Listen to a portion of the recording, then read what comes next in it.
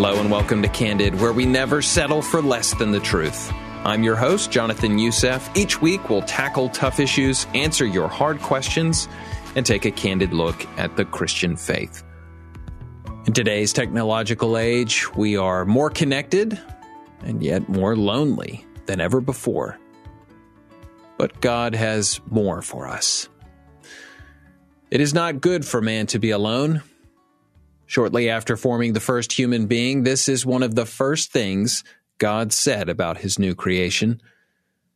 It was a declaration that man was never meant to live alone, never meant to glorify God in isolation, never meant to enjoy Eden by himself. It was a declaration that we were made in the image of a triune God, designed to reflect the perfect love abounding between Father, Son, and Holy Spirit. Fast forward to today, and we are craving intimacy and meaning as never before. We binge Netflix dramas and scroll through endless news feeds to satisfy our longings. And meanwhile, we don't even know our own neighbors. At the end of the day, the inbox is full, but the living room is empty. Vivek Murthy, the former U.S. Surgeon General, said the most common ailment I saw as a doctor was not heart disease or diabetes, it was loneliness. In America today, nearly half of adults report chronic feelings of loneliness and isolation, with young people reporting the highest numbers. Doctors and researchers are now saying that loneliness may even be a greater public health risk than obesity.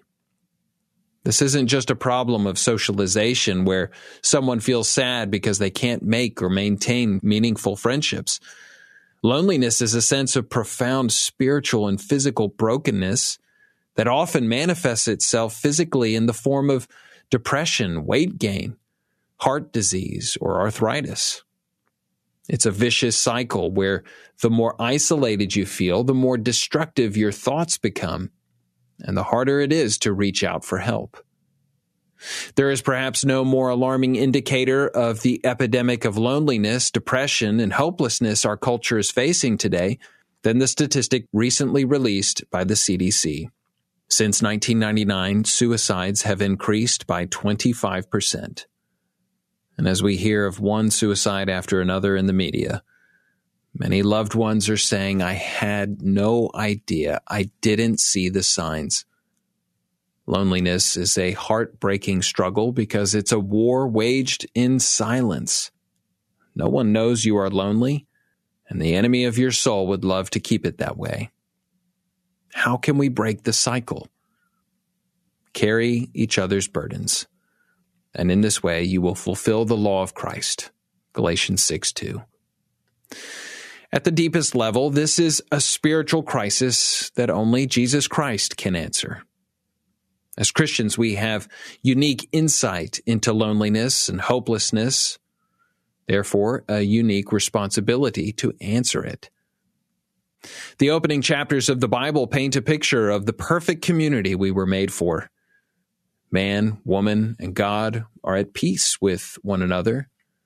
Adam and Eve's nakedness signified a complete emotional openness, and their marriage would set the foundation for all society and culture as well. But then sin came in, and loneliness entered the picture. But God, out of his infinite love and mercy, while we were yet sinners, rushing toward the cosmic, eternal loneliness that is sinful separation from God, Christ died to restore us to eternal friendship with God and our neighbors. Overcoming our loneliness, therefore, begins with knowing first and foremost that we are deeply known and accepted by God. And it continues by taking the risk of knowing and being known by our fellow brothers and sisters in Christ. If you are fortunate enough to have a strong sense of Christian community, consider that you enjoy this because of God's generosity to you. How might you invite the lonely into the gracious community he has given you? Consider ways that you can step out of your comfort zone and love your neighbor as yourself. If you're feeling lonely, look upon God and see His love for you through His Son. Be encouraged. The loneliness you now experience is temporary. Even now, God is preparing an eternal home for you with Him. Feel confident in God's love for you as you look for opportunities to develop friendship. Take the risk of picking up the phone, meeting with a friend, asking for prayer, and initiating a meaningful conversation. We all need a community that we can laugh, cry, and bleed with, a family to go to battle with, grieve with, and celebrate our victories with. It's a gift from God that is worth fighting for. The Bible describes Christ's reunion with the church as a great wedding feast.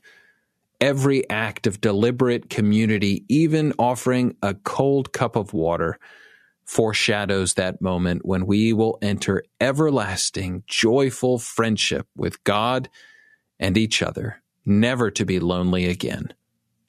Through Christ's blood, we can have a taste of that fellowship right now.